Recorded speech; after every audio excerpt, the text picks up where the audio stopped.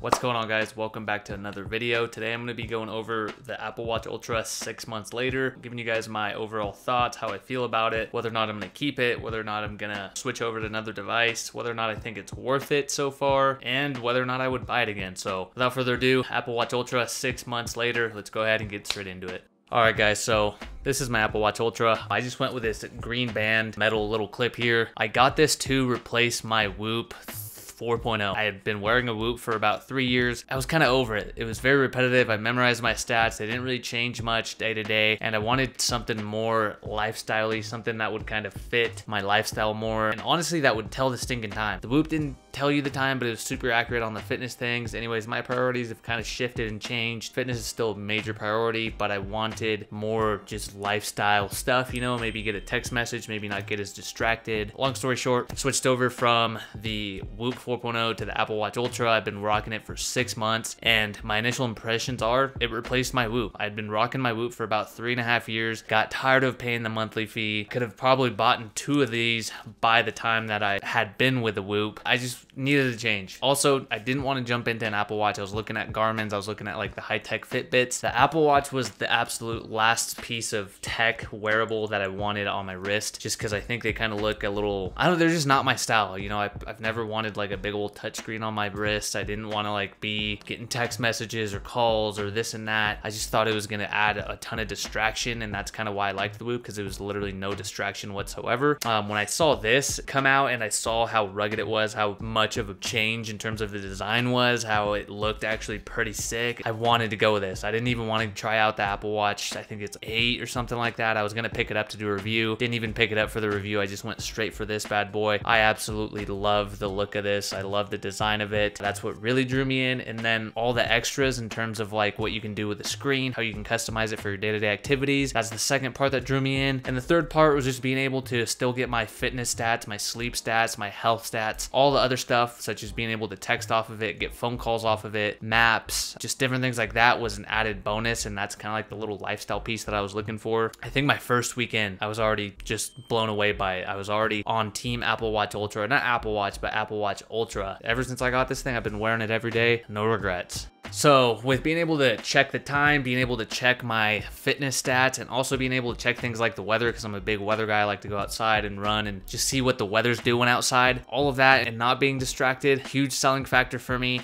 So let's go ahead and go over the battery life on this thing. So if you don't have an activity running constantly, you could probably get maybe 3 days worth of battery out of this. 3 days, that's based off of my experience. I run at least 1 to 2 activities every single day for at least an hour, hour and a half long, depending on the day. And I feel like that's kind of what sucks your battery. If you're running maps off of this, where it like beeps and pings and all that, that'll also kind of drain battery. If you're not doing any activities, this thing will last you, I don't know, maybe 3 to 5 days, I want to say. For me, I've noticed that it lasts me about 3 days with pretty heavy activity use, and that's completely draining the battery. I don't ever completely drain it. I charge it every time I shower. I shower at least once a day minimum, sometimes 2, and every time I go shower I throw it on the charger, and normally it charges it back up. With that being said, every time I charge it I have about 75% battery left, so I charge it all the way up to maybe like 95, 98, wear it throughout the, you know, the rest of that day, the next day doing the activities, and the battery seems to perform really, really well. So unless you're not going to completely charge it, you'll maybe get 3 to 5 days full battery on this thing. I know the charging is why people go to the Garmin's and that sort of thing. I don't really have that issue. I don't really have that problem. Battery has honestly been super good for my liking. I thought I was gonna have to be charging this thing constantly. I know that's a huge complaint with the Apple Watch users. So Apple Watch Ultra battery life is probably 9.5 out of 10. For my lifestyle, it's probably a 9.5 out of 10. So battery life is never an issue on this thing. So let's go ahead and go into the activities. So first and foremost, the big main activity that I got my Whoop initially was sleep tracking. I wanted to dial in my sleep, my rest, my recovery. That's also a big thing that I use on my Apple Watch. It does track my sleep. I sleep with it on. The sleep on this, setting alarms, setting up schedules is awesome. This thing dims and stops notifications at 9:45 every night. My bedtime is 10:30 p.m. and then in the morning it wakes me up around 6:20 a.m. and it wakes up with like a gradual vibration and gradual song that doesn't just like blast your ear and you're super pissed off when you wake up. This thing slowly wakes you up. It's a nice gradual feeling. It tracks your sleep. Later in the day, I look at my sleep, how much sleep I got, my recovery. So sleep, awesome at tracking the sleep. This thing has been absolutely awesome for that. Workouts such as running, CrossFit, functional fitness style workouts, mountain biking, cycling, anything that's active, walking, this thing tracks it. It automatically picks it up as well. So if you forget to start it on here, it'll automatically pick it up for you. So that's a huge plus. I live a very active lifestyle. That was another second huge reason that I wanted to get this. I wanted to be able to track my,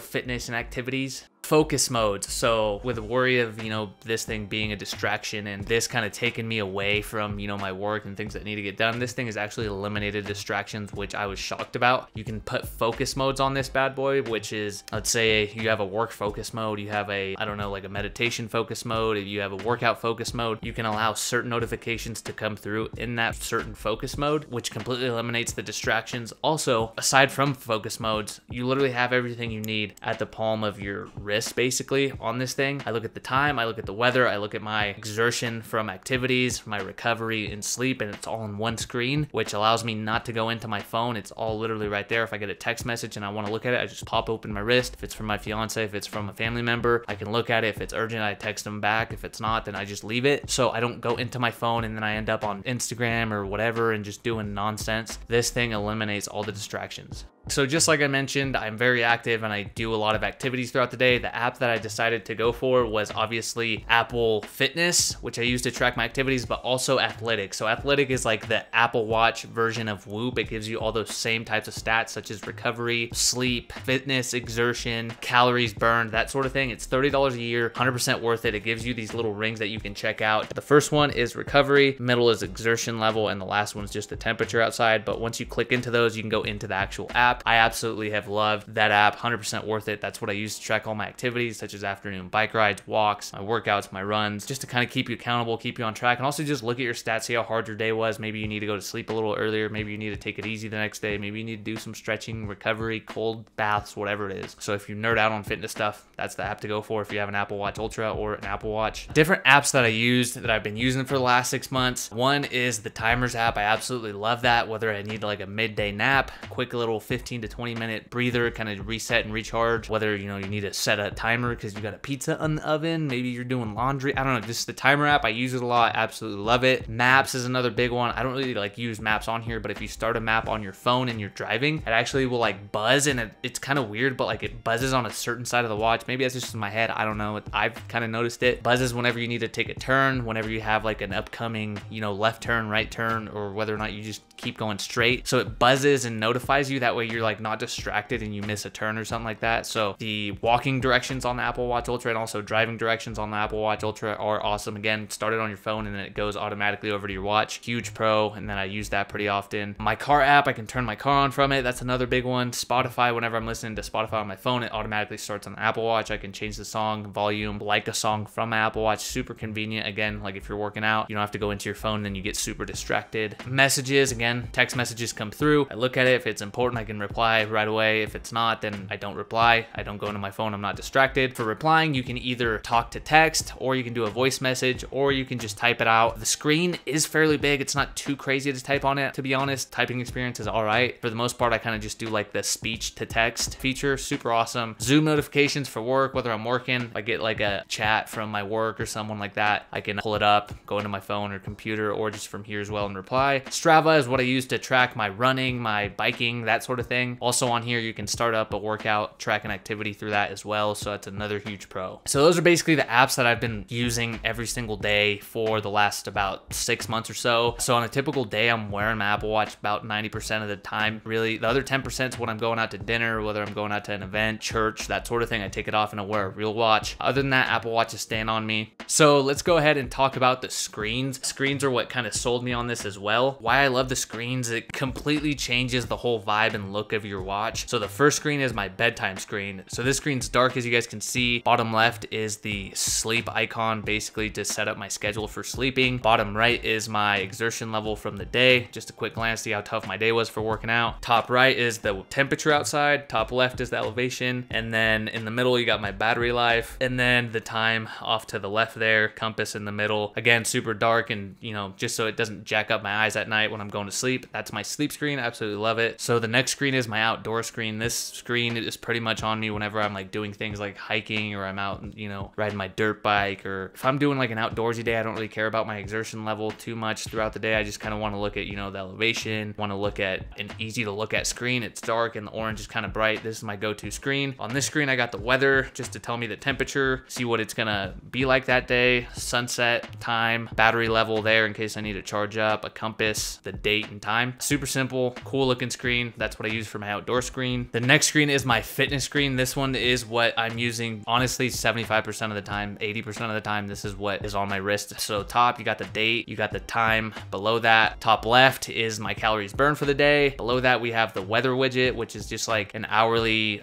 read of the temperature, whether it's gonna snow, rain, be sunny, the temperatures at that certain time. Bottom left, we have my recovery level. Middle, we have the exertion level. And then bottom right, we have the temperature outside. Again, just all these things that I constantly look at on my phone at a quick glance on my wrist, so I don't have to go into my phone and get distracted. The last and final screen is just like an everyday screen. Super simple. It looks sleek. It looks cool. Again, the outdoor screen, super vibey. It has that vibe. It gets me in the outdoor mood. This one's just like an everyday screen. If I don't really care about anything, it just has simple date and time, weather, my activity rings on there just to kind of keep track, and then the battery percentage and temperature outside. So that's what the screens are for. It can change the whole mood of your watch. It can change your whole vibe. Super awesome feature. I absolutely love it. It can change the whole watch itself in general. So if you think it's not for you, just switch up the screen and it will give you a brand new watch. Let's go over the build quality. So this thing is rugged, it's sharp, the colors on it are super awesome. Just the titanium, the gray, the like gunmetal kind of looking finish. You have the orange, the green band that I got, super cool. Different bands for different activities, different types of styles. So you can even have like a nicer looking band if you wanted to. It's waterproof, it has a waterproof excreter basically, which is like a little sound that comes out of it whenever you're like diving or going into the pool with it. I have swam with this thing, it does just fine. Put it in the waterproof mode.